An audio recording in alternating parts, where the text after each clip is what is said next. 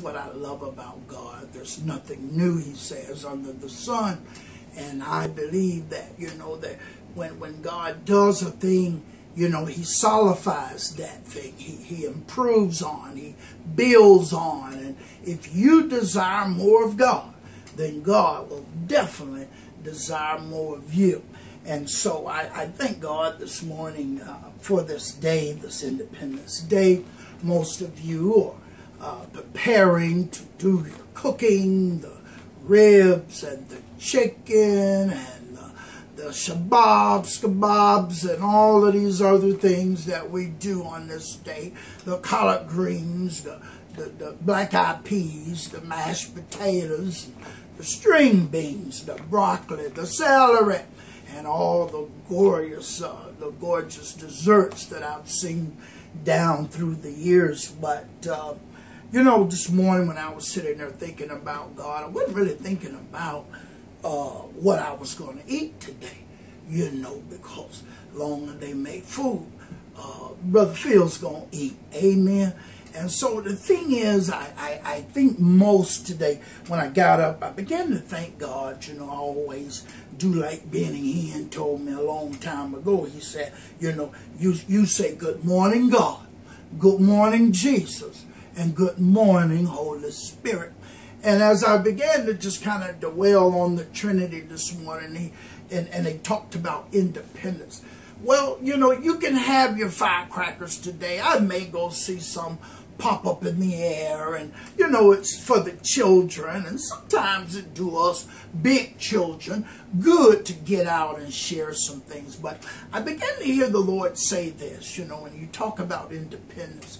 One day God set me free. That's what independence is. But there's no independence like being set free from the sins of this world, from the things that hold you back, the things that rob and steal and kill the life out of you. It's the ultimate Independence Day. The day I decided that I was tired of the drugs. I was tired of the alcohol. I was tired of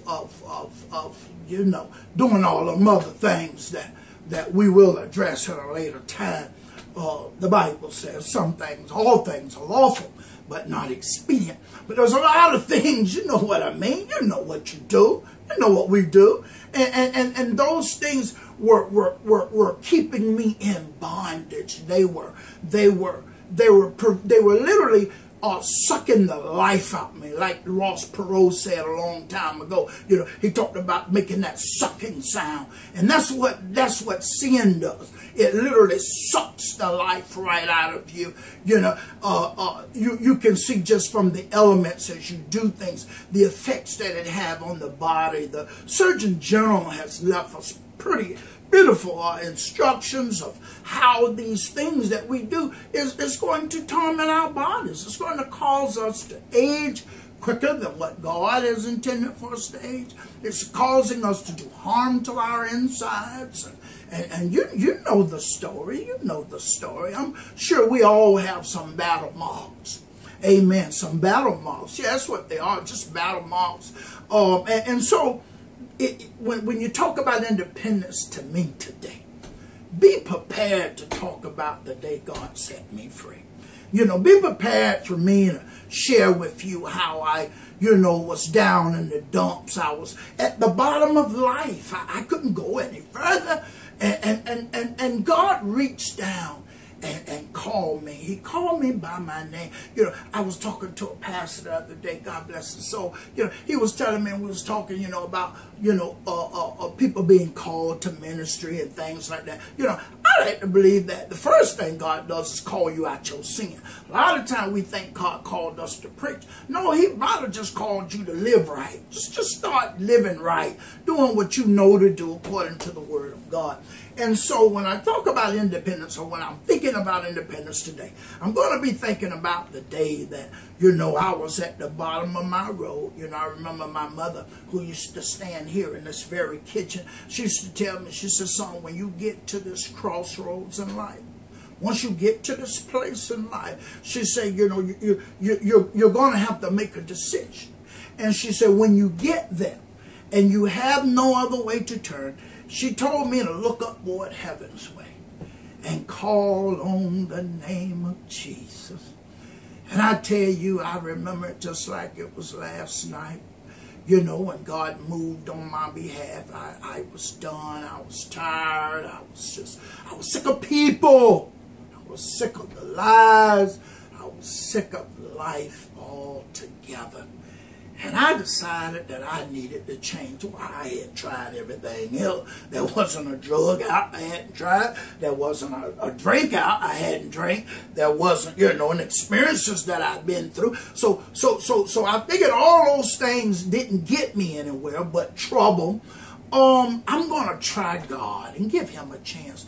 And I decree to you today that if you're in that place, and maybe you are, you know, then I highly recommend that you look up towards heaven's way. He's looking down at you even now. And just tell him, Lord, I'm sorry. I'm at a place that I don't like where I'm at. I don't like what I'm doing. God, I need to change. And this guy told me on the Word Cafe that if I just called on your name, that you would be quick and just to forgive me of all that I've done wrong and give me a new slate, and I can start life all over again, and I can make you happy. I can get in my word. I can begin to read about you, starting at John, the Gospel of John. Yeah, I can start right there, God, and begin to learn what you did for me, how you sent your son, Jesus Christ, to die on the cross for us. And now that I'm at this place that I can receive him, I can just believe that on the third day that he died, but on the third day he rose. And he rose with all power, they say, in his hand. Is that true, God? Do he have enough power, God, to change me? I mean, God, I'm a wretch undone. I've done things that I'm not proud of. God, you're trying to tell me that he can change me? Yes, he can. Yes, he surely can. And he will. Call on him. Repeat after me. Father God, in the name of Jesus. Lord, not much of me left. Looks like I have no friends. I have no one, God, that I can depend on. I got no one that I can call my own. God, I'm lonely. I'm tired. Would you be my Lord and Savior? Would you come into my heart and place your love in me? God, would you come and let me lay my head in your bosom?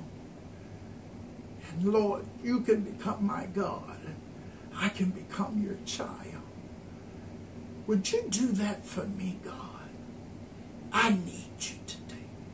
I don't need money. I don't need riches and fame. God, all I need is you. I need a peace of mind, God. I need, God, just for you to hold me, God. I don't feel like anyone cares. I don't feel like I'm worth much these days. Would you come into my heart and be my Lord and Savior? And I'll serve you for the rest of my life. If you said that prayer, my friend, you're saved. You've been born again. Now believe and receive what Christ done for you on the cross. If you want to follow up, I ask that you go to John chapter 8. I want to say that very book I told you to start at, 36 says, if the Son therefore shall make you free, you shall. It didn't say you might. There's a possibility, slim chance, perhaps, maybe. No, he said you shall be saved. Guess what? Peace should have entered into you right there. Because guess what? It doesn't matter what our government do. It doesn't matter what the world do. You know that from this day forward, if Jesus was to come back, that I'll spend eternity with him in heaven, where the streets are paved with gold, I will walk with him and the apostles, and I will live forever in the presence of God. John chapter 8:36 says, and you shall be free indeed. There's another scripture in the book of Galatians. If you go to Galatians, give me a minute. I still struggle with finding these spots. Okay, but it is near and dear. Galatians. Okay, Galatians chapter 5, beginning at verse 1. Listen to what the word says to you. Stand fast.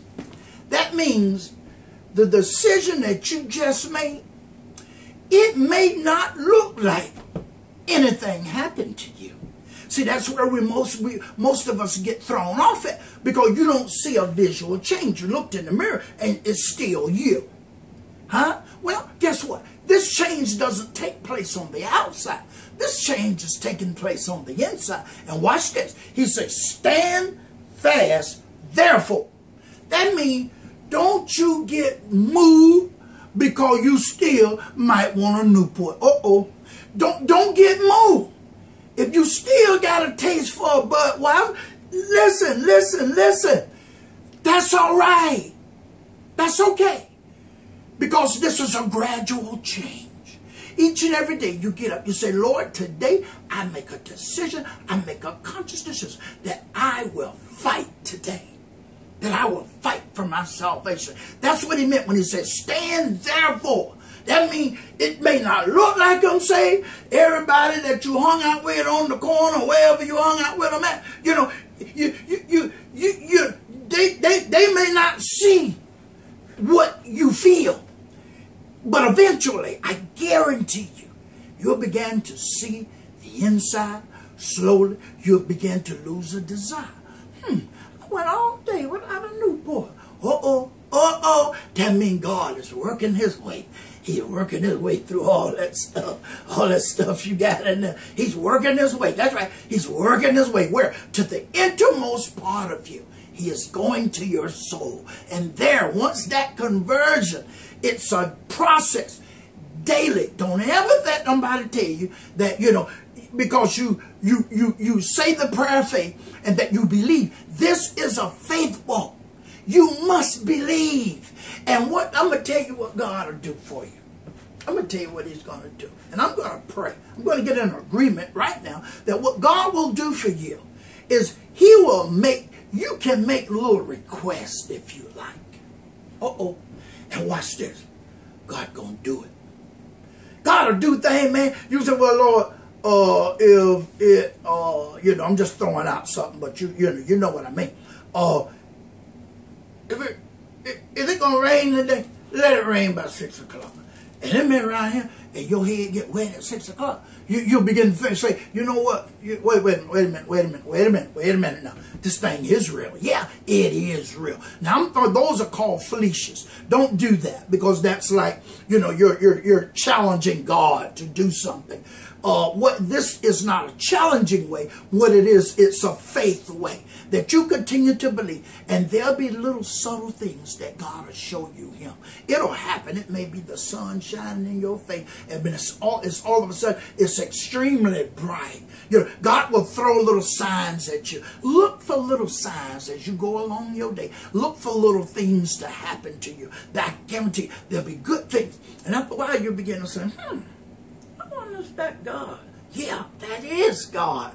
All good things come from God. Anything negative have you thinking crazy, you know it come from the devil, the father of all lies. That's what he is, a liar. So don't believe, don't get discouraged. But once you say that prayer, you slowly begin to work each and every day, each and every day, each and every day. And after a while, you find yourself a good church home, especially when they teach Bible study.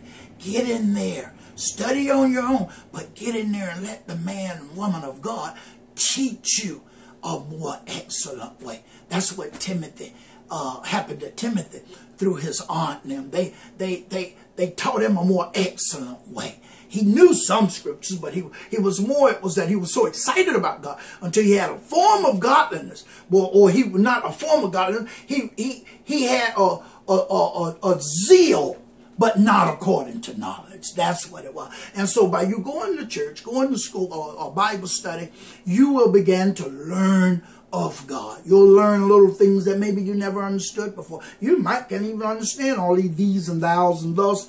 Ask God. Say, Lord, I don't understand all this.